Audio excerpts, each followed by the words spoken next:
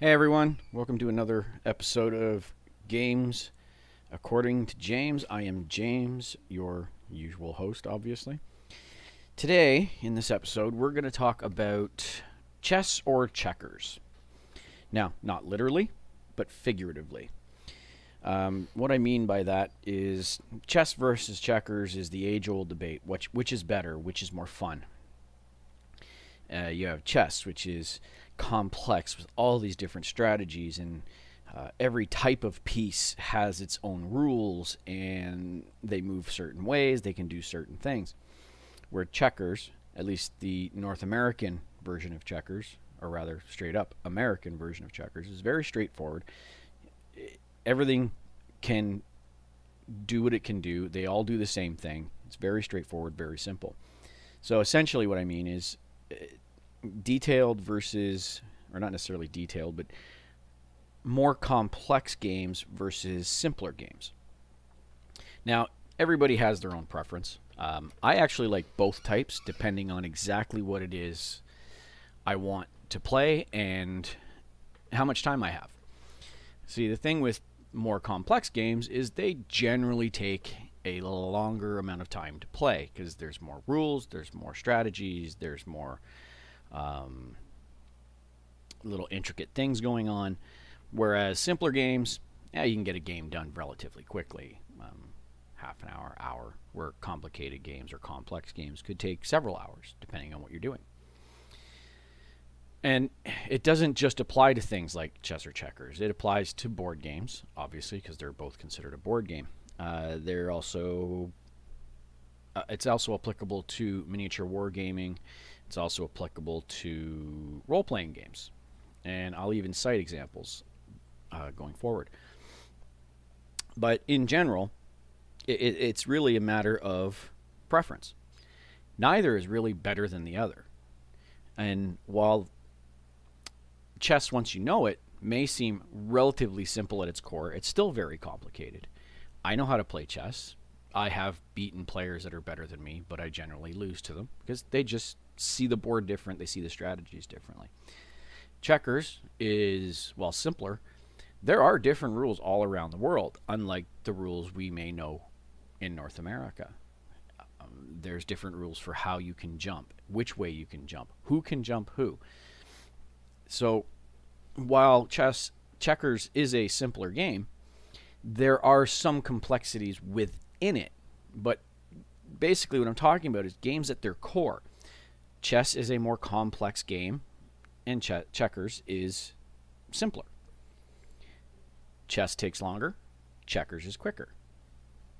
And that's just something that tends to filter down through the different game types. Like in the board game world, for example, you have games like, again, chess and checkers, but you have games like Monopoly, fairly straightforward, can be very cutthroat, but is fairly straightforward. You have games like Game of Life. There's no real rules to it. You just spin the dial, you go around the board.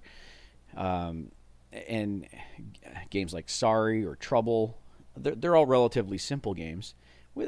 They can have a little bit of strategy to them, like do you want to do this instead of that kind of thing. But then you have board games like Risk, which can take hours to play, depending on how you play, and have certain strategies that are better at winning than losing. And it's just a lot more complicated. And games like that, and we've seen in the last number of years, especially with the advent of Kickstarter, all sorts of games coming out. There's a Ghostbusters game, there's an Aliens game, there's all sorts of board games out there that have been coming out that fall probably more into this complex side because there's all sorts of rules to them. Frankly, a lot of these games I see similar to Imperial Assault that Fantasy Flight brought out for Star Wars. I look at that game, not so much the skirmish mode, which is almost like a miniature war game, board game, but the campaign side and things along those lines. I see games like that almost as a resurrection of what D&D used to be like when it first came out. A lot of D&D when it first came out, from what I understand, it wasn't the role-playing game we all know now. It was more of a campaign-based board game where you had your board and your miniatures and you had your stats for your characters and everything else. Now, it was customizable, obviously, because you rolled up your characters, but generally speaking, it was a lot of board game work to march through the dungeon, and you had a dungeon map.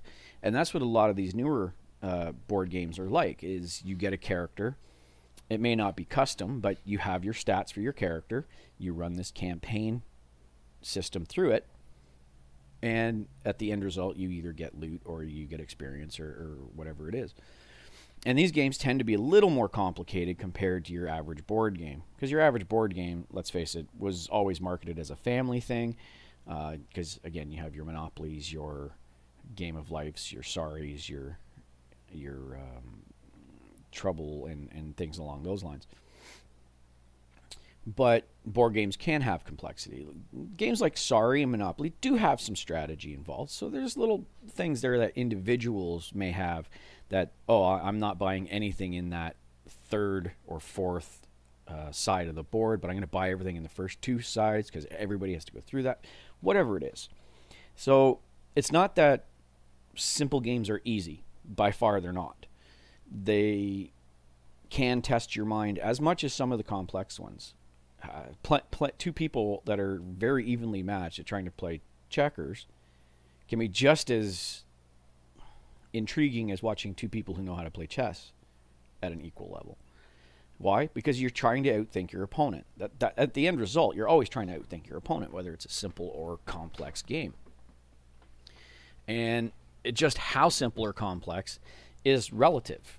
Obviously, I keep harkening back to chess and checkers because that's kind of the baseline I look at as the original war games in a way. You have your map, you have your soldiers, and you go. And compared to each other, one is very simple, one is very complex. And that, again, carries across to other things. As I mentioned, some of the board games, in role-playing, you see the same. Excuse me. And there are simpler role-playing games. There are more complicated role-playing games. For example, the old D6 Star Wars game from West End Games. At its core was very simple. It was find your skill, roll a number of D6s, compare it to a difficulty number. Done. Now, within that game, there were complexities. If you were doing multiple skills, you have to use less dice. What are different modifiers? But at the core of the game, it was very simple. Same with the game Cyberpunk or Mechton Zeta from R. Talsorian Games, the interlock system. It was very simple. It was D10 plus stat plus skill. That was it. And generally speaking, everything was an opposed roll. So in the end of that, it was like, oh, you got to do this? Okay, what did you get? Oh, 7 plus 4. Yeah, okay, I got an 18. Is that good enough? And if there was an opposed roll, it was the same thing. It was die plus stat plus skill. You can't really get much simpler than that.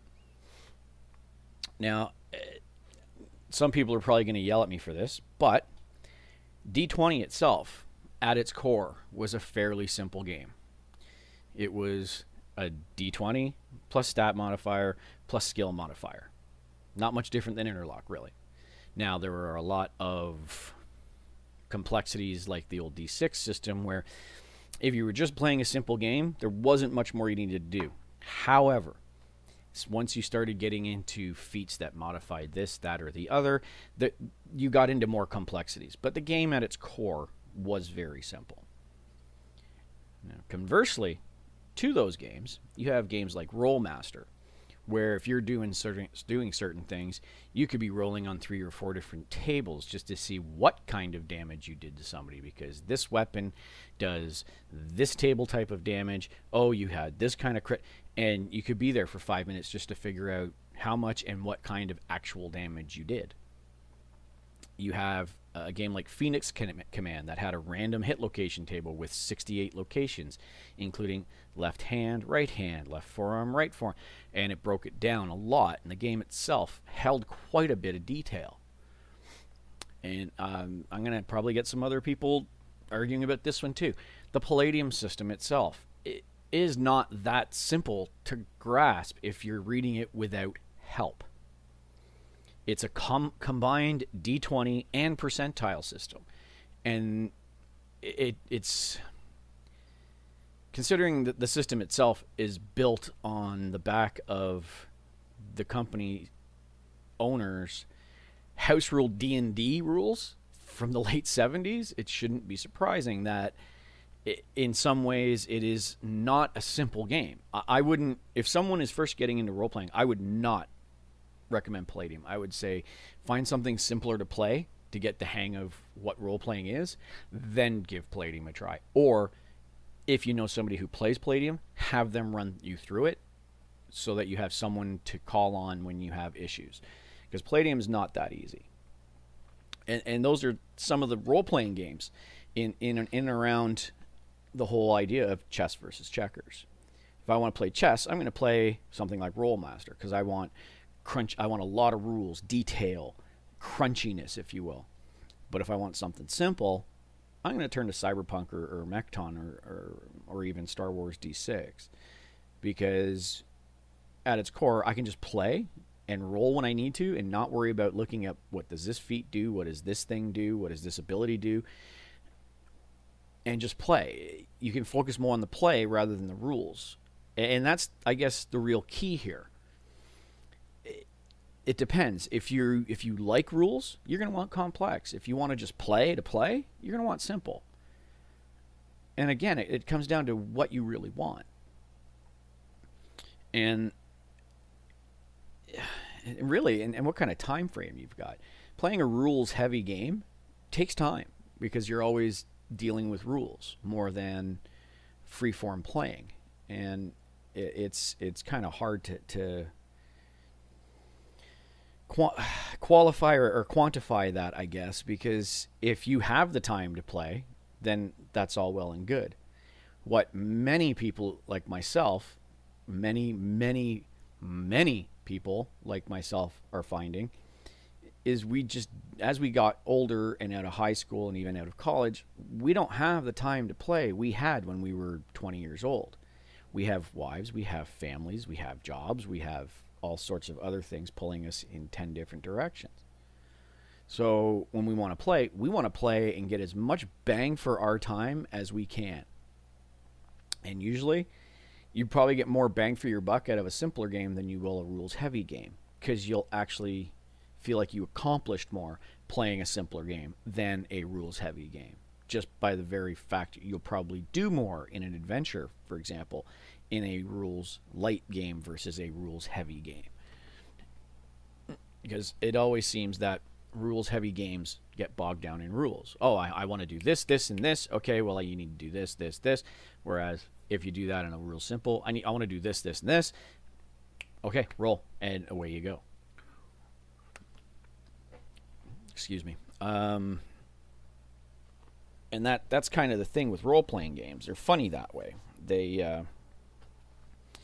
And there doesn't seem to be an in-between. Palladium might be the closest to an in-between, but generally speaking, it's either they're fairly light or fairly heavy with rules. Now, that can be problematic, because you can have rules that have rules for every known situation, and then that one thing it doesn't will just have it fall apart. But then rules light won't have rules to cover certain situations. So you kind of have to go on the fly. That's why Palladium's probably somewhere in between. They're missing rules to cover a lot of things, but they have rules that do cover a lot of things. It's confusing at times. And that's in the role-playing aspect. Now, at least in miniature wargaming, it's a little more cut and dried as to what's simple and what's complex. And that's really where it really does depend on how much time you've got. And because miniature games take time to set up, they take time to tear down, they take time to play. So if you don't have a lot of time, you're not going to be playing more rules-heavy type games for that reason. And whether you like them or not, if you don't like rules simple, then you're not going to play a lot. Because if you don't have the time to play, you're not going to play because you don't want to play simple games. You want to play complex games. It makes it harder to get games in when you don't have the time, obviously, as I've said repeatedly.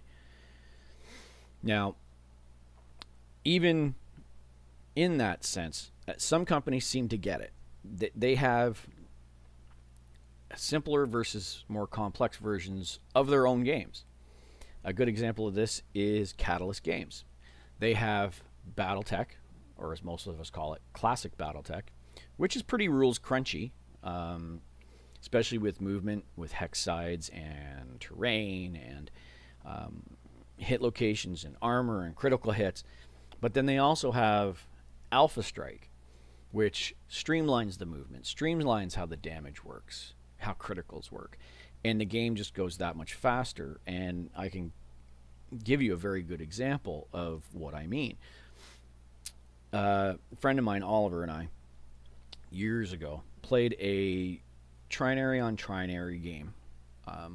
What that means, it's 3 units of 5 on each side, so 15 men, battle mechs, for those who know what BattleTech is, per side.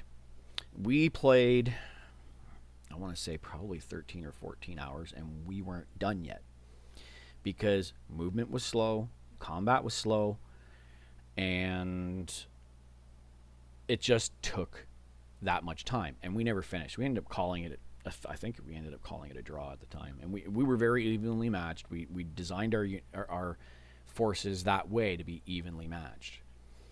So in the end, it took 12 or 14 hours to play a game we didn't actually finish. We had dead mechs on each side, but we still weren't really done. Conversely, 2-3 months ago, I played a game of Alpha Strike with my friends Jacob and Rob. They were opposition to myself, and I played 4 units of 5, and they played 6 units of 4. So that's 20 mechs on one side, 24 on the other, for 44 mechs. Almost just shy of 50% more pieces on the table versus the game I just previously mentioned. We were done in 3 hours. And that's what I mean by simple versus complex, if you have time to play one or the other. And it's a good example because even the streamlined version, Alpha Strike, still holds some of the flavor of the crunchy, more complex, more detailed classic BattleTech. It has armor, it has critical hits, it has range brackets, so you do have to deal with range and terrain. But it's simplified to a level where you can play bigger battles in a much shorter period of time. And that's really what I'm talking about here is one versus the other. And it's hard to say what's better because it's such a subjective thing. I know people who've played Alpha Strike can't stand it. They like their crunchy, detailed BattleTech for whatever reasons they have. That's, again, to say it's better though is incorrect because I know I've talked to just as many people who've played Alpha Strike and said they'll never go back to Classic because Classic's just too slow and crunchy. So, which is better? I can't answer that question. I like both for what they are. I will play both. I will never play a large battle in Classic ever again because I just do not have a weekend to play a similar sized battle to what I can play in Alpha Strike in 3 hours. I'm not going to do it. And there's all kinds of games that can hit both sides of that coin. For example, Warhammer 40K has been around for years. Many veterans of 40K will tell you 8th edition, compared to what they're used to, is rules light, is simple, isn't complicated. I'll tell you right now, compared to other games, it still is. And I'll give you a perfect example. Star Wars Legion by Fantasy Flight. Same scope and size of battle on a 6x3 to a 6x4 table. Generally speaking, the same number of units, more or less, and the same style of play, more or less. And Legion is way simpler and way more streamlined than 40K is, by far. It's a very simplified template movement system, like pretty much all Fantasy Flight games for Star Wars. Unit cohesion is easily dealt with because you only move the leader of the unit and then just move the unit with him. Attack is, if you have range, you roll your attack dice. Defender rolls defense dice and remove dead units if there are any, and go from there. There's usually not much more complicated things than that in a Star Wars Legion game. 40K, on the other hand, characters have special rules, some units have special rules, some weapons have special rules, and it's not that Legion doesn't have special rules. It's another one of those situations where, while simpler, it does have some complexities within the game, but at the base of the game, it's fairly simple compared to 40K, making, in my opinion, 40K more of a complex game. Then you have other games. Well, I'm actually going to use FFG as a good basis here because, excuse me, because I play all their games. I play X-Wing, I play Legion, I play Armada. I also play Imperial Assault that I mentioned earlier. And compared to a number of other games, while I know people who solely play X-Wing or solely play Armada, they'll tell you, oh, well, no, X-Wing and Armada are very complex, and you know, they're hard, complicated games. And to them I go, you've apparently not played other Starfighter or fleet-based games. Because if they had, they wouldn't be saying that. Now, that's not to say X-Wing or Armada don't have complexities within them. All games have some complexity within them, unless you're literally just playing war with a deck of cards. You can't get any simpler than that, really. But in the end, compared to some other games, and I'll throw out a couple of older games versus X-Wing. X-Wing, at its core, is very simple. You set your maneuver, use a template to move. Once everybody's moved, you attack and defend as initiative order dictates. Attack dice versus defense dice. There are some other obvious parts to that, because you can spend evade tokens or focus tokens, etc. But basically it's move, attack, defend as necessary. Move, and then attack and or defend as necessary. Rinse, repeat. That's it. Now, compared to a game like one I played recently, and I shared on the Facebook group, called Interceptor. I'm not sure if it's similar to the old Aerotech for Battletech either, because both were by FASA. Even the basic game of Interceptor, movement alone is more complicated, because they use a thrust system. So your velocity doesn't change unless you burn thrust to change it. You want to change heading, you got to burn thrust to change it. It's not some simple thing that you can just do this and set this maneuver and go. Attacking is a little more complicated because of range brackets and how the skills work. The damaging is, oh, you just take hits or crits. No, you take damage based on a template and using armor diagrams, and then I won't even get into the critical diagram. That's just a mess. That really needed a streamlined process, even for a detailed game like that. And the same goes for Armada. Armada is actually, I would say, a little more complicated than X-Wing. But it's still, well, and even it has another game that is more streamlined than it is. Star Trek Attack Wing, which is basically X-Wing for Star Trek, using Star Trek ships like the Enterprise or Klingon cruisers or Romulan warbirds. So compared to Armada, Attack Wing is simple fleet, and Armada would be the more complex game. But then you turn around and play a game like Battlespace, also from FASA for Battletech from many years ago, or even something I've never played but had heard lots about, the old Starfleet Battles game. And there's another game I have, Star Blazers Fleet Battles. Armada is quite simple by comparison to any of those games. Much the same. The maneuvering's different. The maneuvering for those games is a lot more detailed than, say, for Armada. Weapon fire, what can fire, how you fire it, how they do damage, critical hits. It's just such detail in every aspect of the game by comparison to an Armada. Armada is much like X-Wing. Is when you're in a position to attack, you attack. Your opposition doesn't even defend. They use tokens to defend, or they take damage to the shields. So it's not even an active defense. You just attack. There are ways to modify attacks. There's ways to modify your movement. And again, by and large, Armada is template-based movement. So it's simpler. Where in these other games, you have to take into account your velocities, or how much engine power you have, or do you have damage to, can you even make a right turn, or are you damaged, or, and things along those lines. Now, granted, X-Wing, Armada, and Armada both have critical damage that can happen.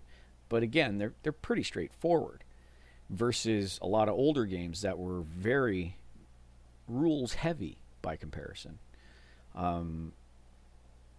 Now, again, that's not to say there's no complexities in these games. Obviously, there's complexities because every ship is different than every other ship. And that's the case in all of these fleet games. Every ship is different from every other ship in one way or another.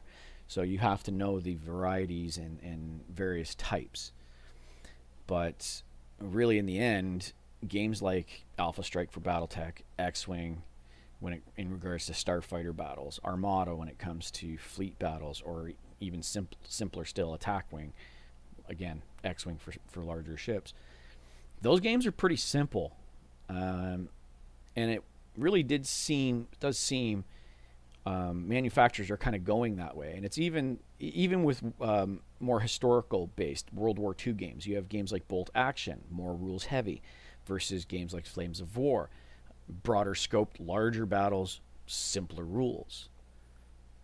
Neither are better. Not one is not better than the other. They're very much geared for what they're supposed to do. And I'm someone who's kind of caught in the middle a lot of the time. And because now I've covered, a few board games and some games in wargaming and some role-playing games. And everything I've mentioned, I play, except for Starfleet battles. I've played everything. And I've enjoyed it for what it is.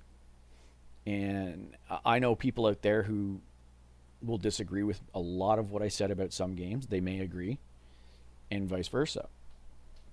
But in the end, it's always preference. Always preference. And I play what I can play when I can play it. It's also why I play probably a dozen different war games, because, well, it's easier to find an opponent that way. But it's also dependent on my time. If I only have a couple hours, I'm going to play something like X-Wing or Attack Wing. If I've got all day, I'm going to play a game like Interceptor or something more detail-oriented, or try to get a couple of games in of something like Armada, while simpler is still a more time-consuming game just because of the game. But in the end, it's what are you looking for in a game? Detail or simple? And the fact of the matter is, neither is better than the other. Never has been, never will be. And I think more people need to kind of give the other a chance, because they might find out they actually like it more than they do. Or than they think they do anyway. But I think I've rambled enough about this. I don't want my episodes to be running on and on and on. But that's kind of where I stand on it. I'm someone who likes both. That's what I mean when I say I'm kind of stuck in the middle. Because I enjoy a detailed-oriented game like chess. I very much enjoy playing chess. But I do play checkers frequently, especially on my phone. Because it's quick. I can get a couple of games in the kill 5 minutes, not a problem. And in the end, I have fun and get to hang out with friends and meet new people sometimes, depending on what I'm playing. But yeah, at the end of it all, it's, well, what do you really want? And people need to stop saying, well, this game's better than that game because it has more rules or it's more detailed. Because if you're not looking for detail, you're going to think it's crap. But, and if you're looking for simple, or you don't want simple, you want detail, you're going to think simple games are crap. So in the end, games are games, guys. It's they are what they are. And you should be playing to have fun anyway, so it really doesn't matter. But yeah, so if you want, leave some comments. If not, that's fine. But like where I stand is I like both. I play both. I enjoy both. I play people who like one or the other or both. And good gaming to everybody. Play what you like. Play what you love. It doesn't matter if it's detailed or simple. My family and I play Crazy Eights. We 3 or 4 games of Crazy Eights after dinner many nights. Why? Yeah, it's time together. It's all it's really about. So, what do you prefer? Let me know in the comments if you want. If not, so be it. Everybody has their way of letting me know things, that's for sure. But I'll let you go with that. So I'm James. This has been Games According to James. Thanks for listening, and we will talk to you next time.